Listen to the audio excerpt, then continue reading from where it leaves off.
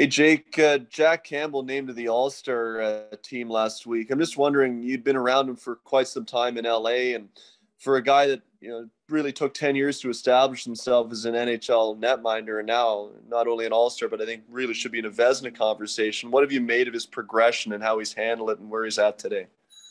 Yeah, he's battled his way to where he is. It's a testament to himself and to his belief in himself and his work ethic.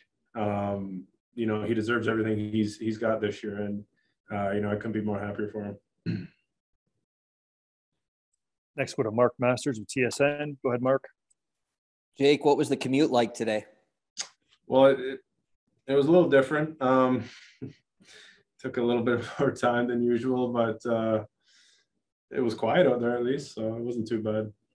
Do you have to factor that in? Like when you wake up, did you know this was coming, or did you budget in some more time this morning? What was that like?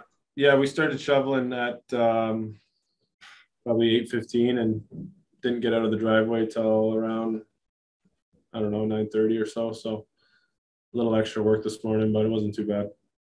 What's it been like for you coming back from COVID, trying to get back up to top speed? It's been okay. The games are kind of spread out right now, so I think it'd be a little easier if they were kind of get back into a rhythm as a whole team as well. I think we're when we're getting that rhythm, we're flowing a little bit better, but I think for the most part we're doing okay. We'll go to Kevin McGran with the Toronto Star. Go ahead, Kevin. Hey, Jake, the other night, Timothy got his first goal. He was quite happy about that, but at the same time, he wasn't happy with how he played. He didn't think he was really in sync with you all that much. What was your take on how? Yeah, I wasn't very good either. I got to be better for him for sure, especially an older guy. I'm maybe trying to help out a younger guy, but he was fine. Most of it was on me, but I'm very happy for him to get his first one, and hopefully many more to come. Thanks, Jake. Yeah. We'll go to David Alter with the Hockey News. Go ahead, David. Hey, Jake, just following up on that, where do you think that is? Is that just because of the layoff that it affects everybody differently in terms of trying to find chemistry and getting up to speed? Is it just the quality of the opponent and the test that you guys had on this 4-game road trip here?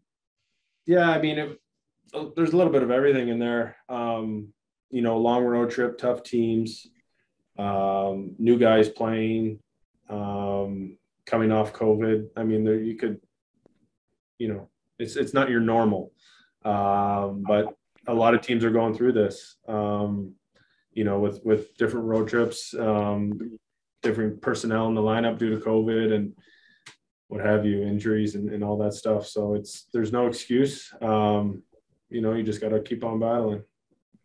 And just one last thing, I believe it was on St. Louis's second goal. It looked like you took a pretty hard hit before the puck went in. Yeah. Was that just like a legal thing? Was it what was your take on that situation there? I haven't really seen it yet, but it rocked me kind of pretty good a little bit. So definitely kind of startled me the rest of that shift for sure.